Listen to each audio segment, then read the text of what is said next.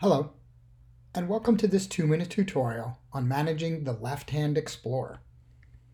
Today we're going to cover the topics of opening workouts, filter function, search function, selecting workouts, and adding KPI. So let's just jump right into the program. It's always easier to do as a demo. Step one is we need to select a workout or select workouts and open the left-hand Explorer. That can be done here on the nav bar. Just select workouts. When you do so, the left-hand Explorer will open.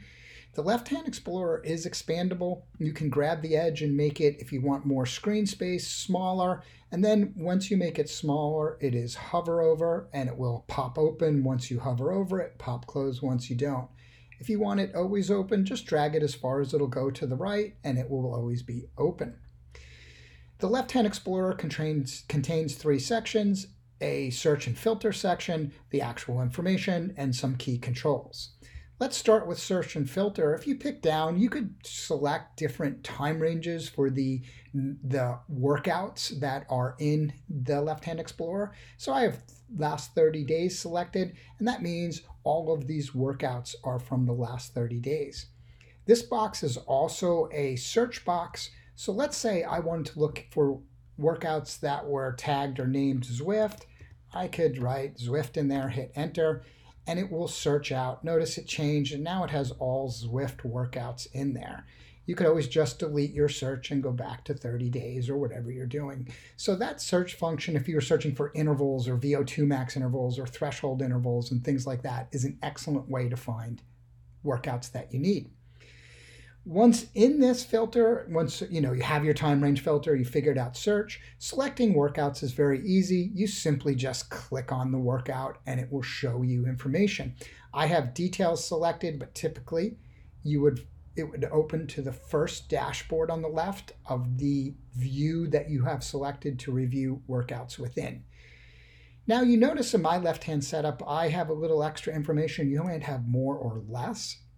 The way that you can control what information is seen in a workout, the KPI or key performance indicator, is click on the little down arrow next to the gear wheel and you'll see here these top 2 are show workout title and show workout metrics.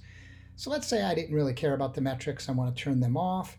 And you know what? I really don't care about the title. So you can have just a nice clean little list, or you can add those metrics back to your list. It really depends what you like to see. I like to see the metrics at a workout. I think it's very helpful, so I always have them on. Let's say I wanted to go in and delete a workout. I'm going to delete this blank workout here. There's no data in here, so I want to get ready. You can always delete a workout by hitting this small minus symbol. It will confirm, and I'll say delete, and the workout is gone. Now, if you wanted to add a manual workout, you could just push the plus button, and it creates a new workout. If you go to details, you can enter the information, what you want, maybe how much, I did 100 TSS for 2 hours or something like that. Whatever it is that you want to put into the information, you can just enter that manual workout. That's how you use the left-hand Explorer. Thanks.